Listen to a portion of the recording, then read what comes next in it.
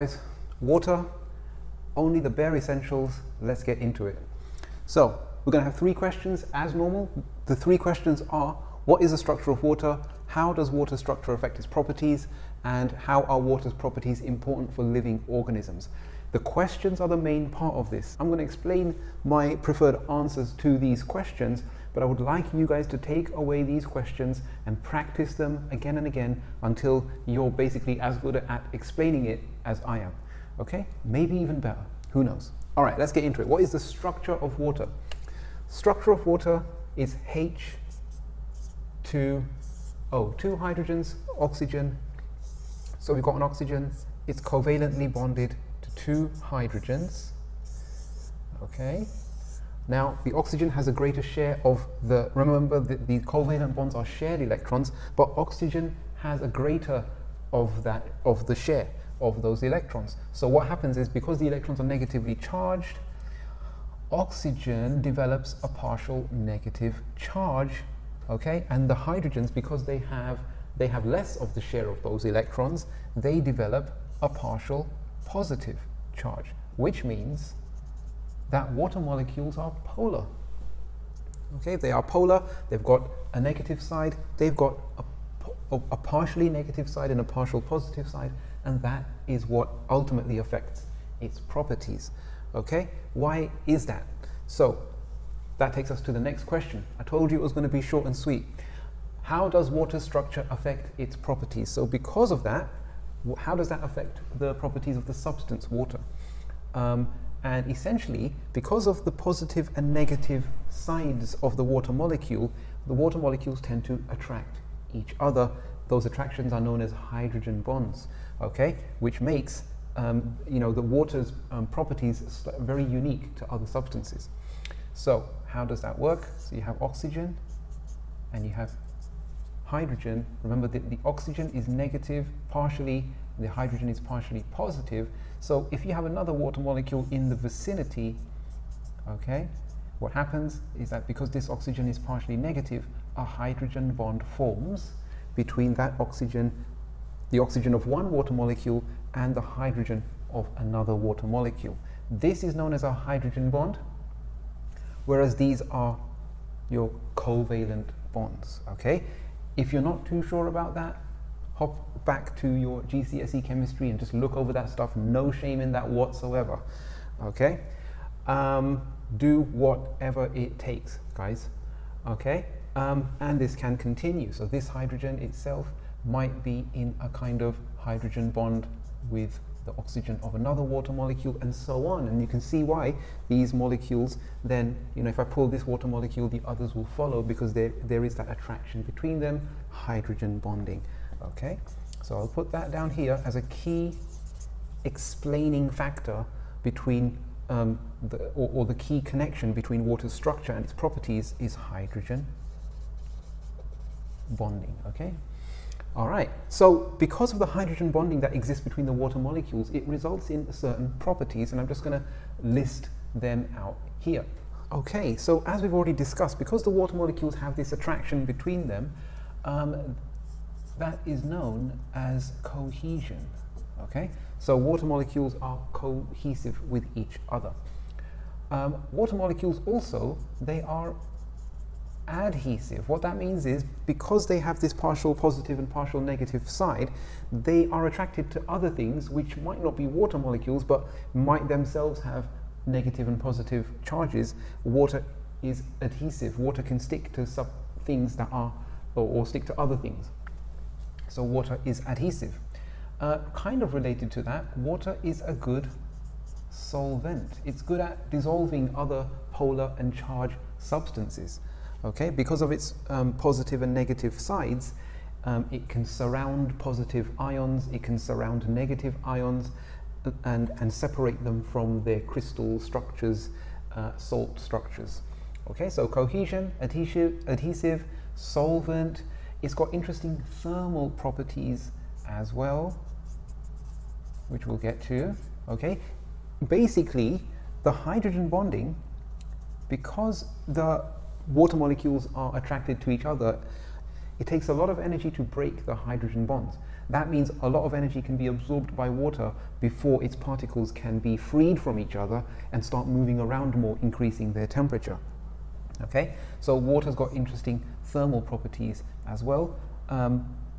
It's got interesting freezing properties, which might come under thermal, but most substances, when they freeze, the particles get closer together.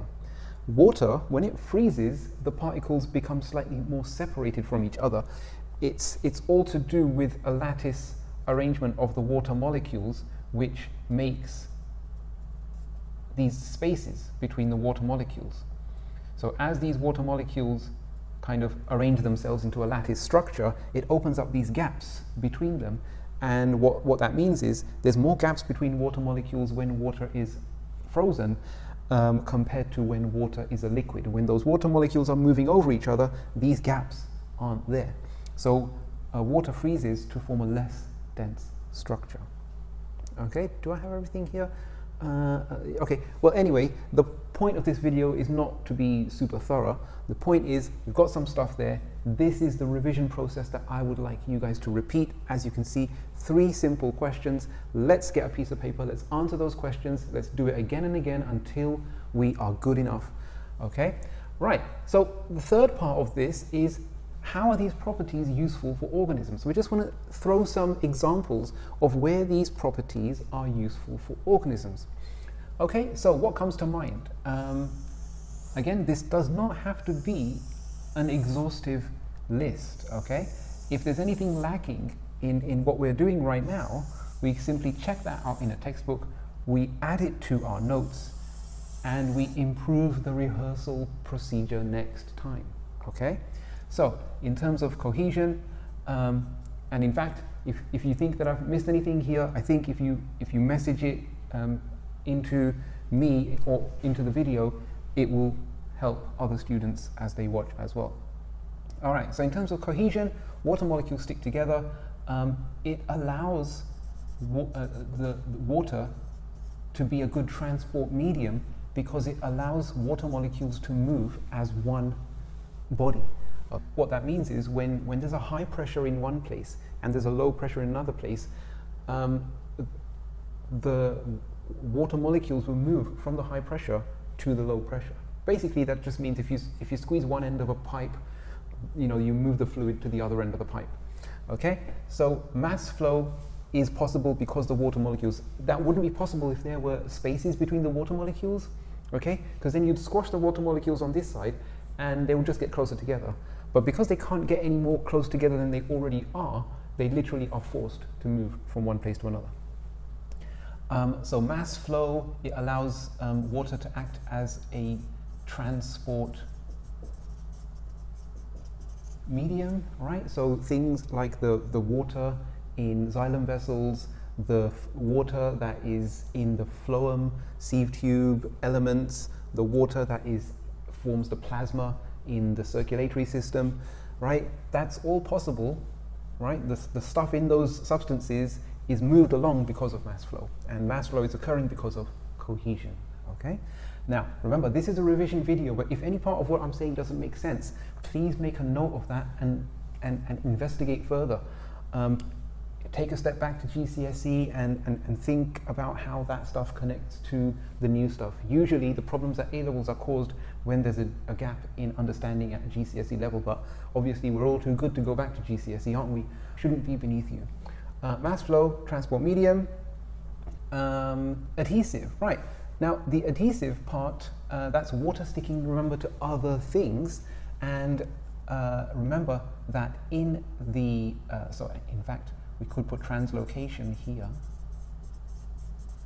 right? So that water, translocation, we're talking circulatory systems. Okay, right. Now, when it comes to adhesion, that's water sticking to other things. Where is that useful? Well, it's useful in the transport of water in plants. Right, and we're talking about xylem. We're talking about big, tall trees or tall plants. How does water move against the force of gravity? it does so because of the cohesion tension theory, the transpiration stream, right? And part of that relies on water's ability to stick to the walls of the xylem vessels and, you know, to an extent creep up the xylem vessels. At least that's one of the forces that helps the water to move upwards. Okay, so in xylem we're talking about the cohesion tension theory, right? And that kind of overlaps with that as well. Okay, actually,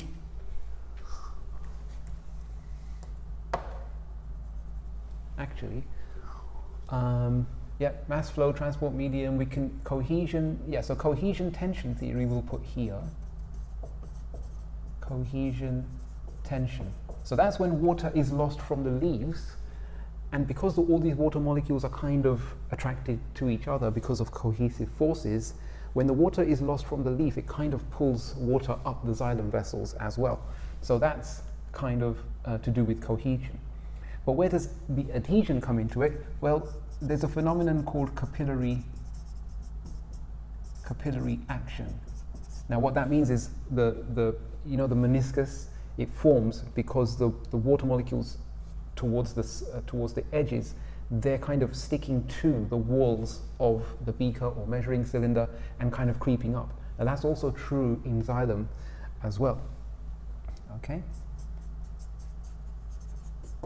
All right, solvent. Now, water is very good at dissolving things, so because of that, right, dissolves metabolites, shall we say, or dissolves biologically important water molecules. Things like, now, you know, the circulatory system is, you know, moving things around the body. Sucrose is moving by translocation in the plant. Mineral ions are moving through the xylem vessels. Now, all those things are possible because water is good at dissolving those things that are getting transported. And those things can only move because water has dissolved them properly.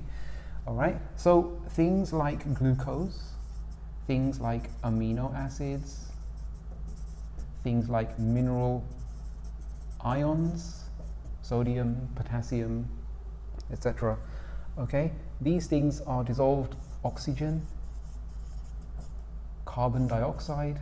All these things can be transported effectively because water is a good solvent because of its partial positive and partial negative charges.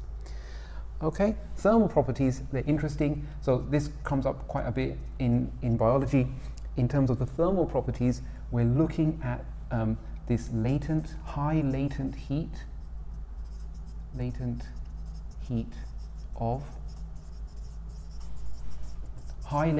of evaporation, okay, which helps organisms to control their temperature, right? So temperature homeostasis.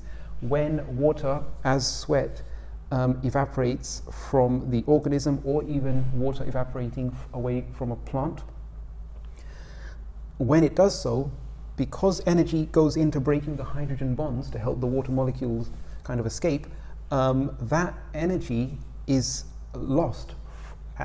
So the heat energy from the organism is absorbed into breaking those hydrogen bonds, and in doing so, the organism loses some of its heat as the water evaporates. So it allows the organism to control their temperatures that way. Okay, it's got a high specific heat capacity, which means it's similar, it's related, but slightly different in bodies of water, right? So, you know, as water in cytoplasm, water in the organism, water that surrounds aquatic organisms in the oceans, ponds, etc. It takes a lot of energy to raise the temperature of water, right? Raising the temperature of water means get them moving more. The thing is, because of the hydrogen bonds acting as glue between the water particles, it takes a lot of energy input to break those hydrogen bonds to get those water molecules moving to raise the temperature. Okay, so because of that, the temperature of water, the temperature of bodies of water, remains relatively stable, even though the atmospheric temperature changes quite a bit. Again, that also helps regulate temperature or temperature homeostasis of organisms, survival of organisms. Okay, I don't think I'm missing anything here now. Let's move on to freezing. Now, because water is less less dense as a solid, because it's less dense as a solid, it forms ice. Right? Now, ice is cool because it forms this kind of white substance, it reflects a lot of the solar radiation, and because of that, that's one of the things that keeps the temperature of Earth relatively habitable, right? Ice can also form habitats, right, for organisms such as, you know, in the polar regions, it forms habitats for those organisms. They're adapted to survive there, okay? But also ice is insulating, right? So whereas on the surface of bodies of water we have the ice, right? The ice is actually insulating the liquid water below, right? Which means that the fish and the other aquatic organisms in the water get to survive because the top layer of ice is keeping the water below liquid and preventing it from freezing. Okay, so yeah, I think that's a little bit more than what we've discussed, but this is the point. Okay, 3 questions, these are the answers. Let's keep doing it again and again and keep getting better at it. And if by doing so it helps us to identify certain things that don't quite make sense to us, then we get to work and figure those things out. We are scientists, that's our job. We've been given a problem, we don't understand something, we've got to make sense of it. Okay?